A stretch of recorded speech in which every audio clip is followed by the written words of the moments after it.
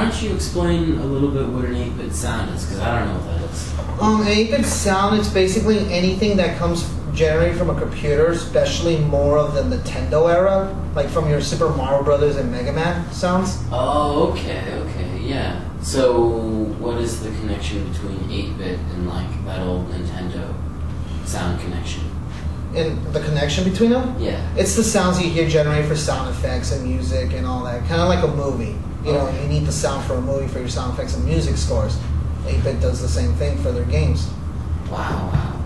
Yeah, a lot of people don't understand that the Nintendo has everything inside the board. And when you buy games back then, everybody thought the game and the graphics and the sounds came from the game. No, it comes from the board. And the game tells it to what's registering, what's putting in, what's taking out, and what graphic does it want, what sounds does it want. Wow. It's a lot different than today's games. It's the other way around. It's what you make will come out. But Nintendo, it's like, oh, you just need to tell the Nintendo, this is what I want, and this is what I want to do, and boom.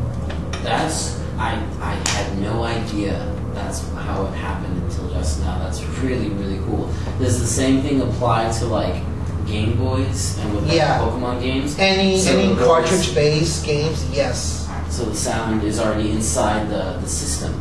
And it's up to whoever programs it to know what sounds you want to get in there. Like you could actually spend years to figure out what type of pitch of the Pikachu should make.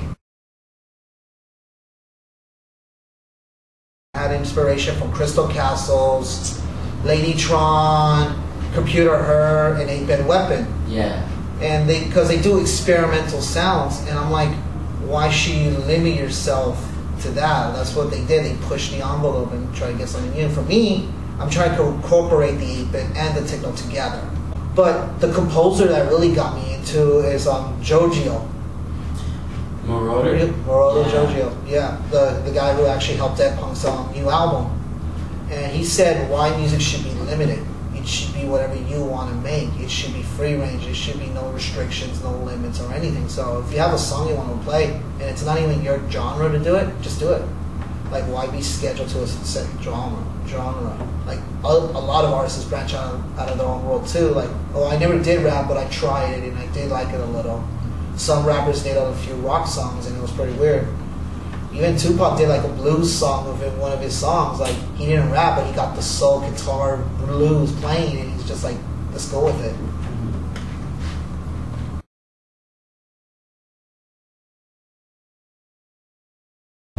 I heard you clicked something. Why don't you? Yeah.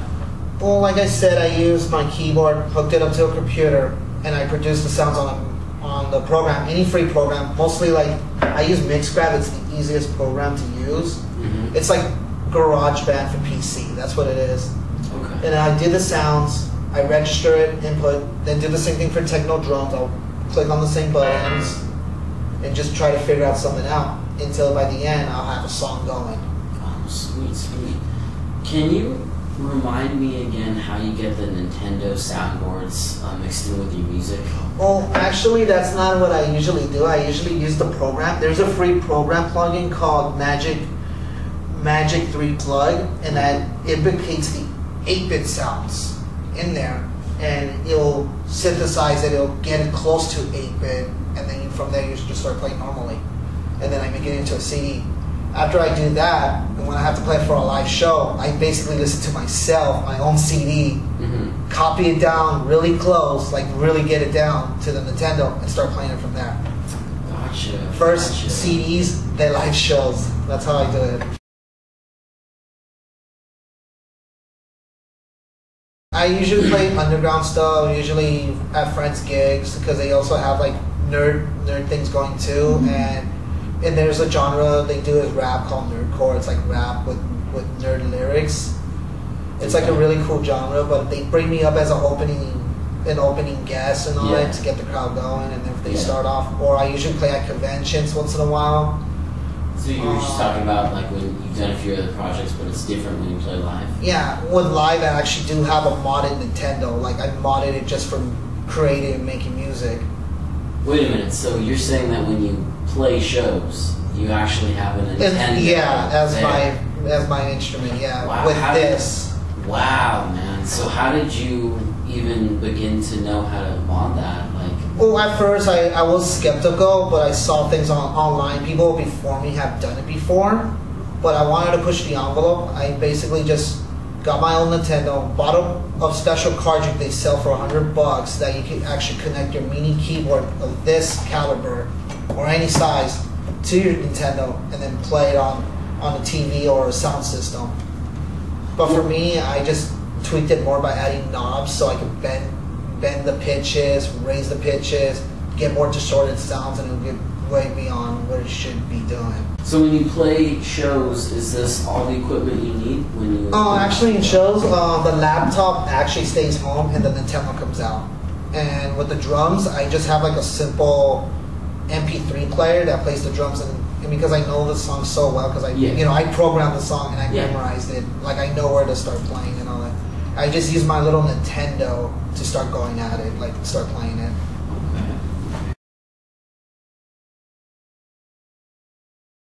Into producing this kind of music? I started producing this type of music like around when I was 20, so not that long ago, but I just been hearing it more and more and more because I hear more bands are doing 8-bit music and all the underground scenes and the nerd scene too. Like if you go to conventions a lot, you hear it.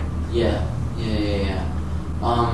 So the artists you were talking about, are they still, well, why don't you explain to us a little bit about combining techno music and 8-bit sound to produce a new type of... Well, for me, like I usually take bits and pieces of it because I used to DJ and I used to sample DJ. Like I'll just get a sample and make that into like a beat, like a drum sample, then a guitar sample from another song, and that.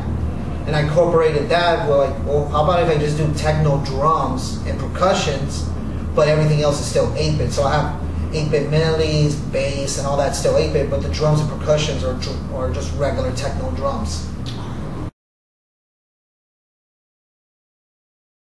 Wondering, maybe you can play something for us and we can talk after a little bit, right? Well, to play something right now, okay, I guess I can play you one of the songs I just made, like for this. Sure, yeah, that would be perfect.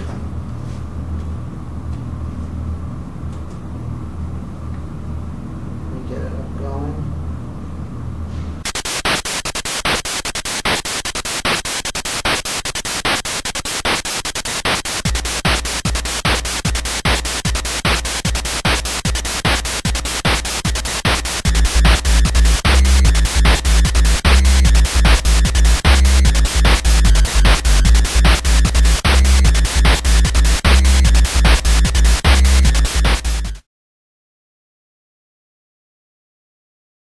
What are you wearing on your hand? Why don't you talk to us about that? It's the Nintendo Power Glove. I kind of wear this on stage, like the hat and the gloves. I wear it on stage because I kind of have this like joke persona. Because if you grew up as an '80s kid or a '90s kid, you watch those Saturday morning cartoons that just repeat over and over the same plot and story. Yeah. And there was a cartoon specifically called Captain N, the Game Master, and it was just one of those cheesy Saturday cartoons. And like, why not incorporate that with my music and just make a joke out of it, like, you know. Oh, okay, I see. Oh, no, I don't think that's true. I think it's cool that you kind of pull these little clothing items from TV shows and you sort of build your own music persona when you perform. That's really awesome. So that means that glove isn't connected to anything. No, okay, it is more of a prop. It became a prop now, and to be honest, it was never good to begin with when it used to be able to use on the Nintendo. Okay.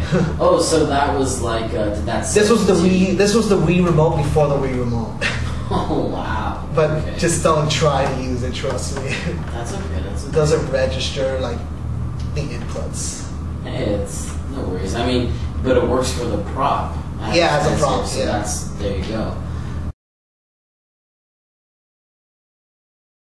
Else you'd like to share about yourself or your family growing up, or about your music that we haven't already talked about? Growing up, I don't want to give you the same story. It was trouble and all that. Everybody has that, but it was like, for me, it was an outcome. It was different. As soon as in high school, I got into a music class, and my teacher just straight up said, I know you can play the piano, but how about if you try your hands on DJing? And from DJing, I became knowing how music works and how to count beats. And then from DJing, I got tired of playing other people's music, and I'm like, I want to start making my own. And I did that. what is your like? What are you planning to do in next few years? Well, for me, I'm my ideal goal, like before, like, you know, the tragic end comes. I like to say the actual game over. I just want to leave something behind. Like, so I want people to remember me for something I did, and the music is the outlet for it. It's like I want them to remember this is the guy who did the weird 8-bit sounds, and he was cool to hang around with. Like, I'm not one of those artists who will look for fame and fortune and all that. I just want to leave an impression on people, and they know I was that type of guy. I was a cool kickback guy who just wanted just to play music. It's really awesome, Jonathan. Yeah, so I think this concludes our oral history session for today. Thank you for coming and sharing your equipment and sharing your passion behind creating music. We so appreciate, you know, getting a piece of the bigger story in addition to you participating in these classes. So thank you for coming. You're welcome. And I guess at this point we can end it. Yeah, unless you... No, go ahead. Yeah. Yeah. Would you play your work? Yeah. Okay. A small sample of it. But you want me to end it with a song? Let's say No, yes.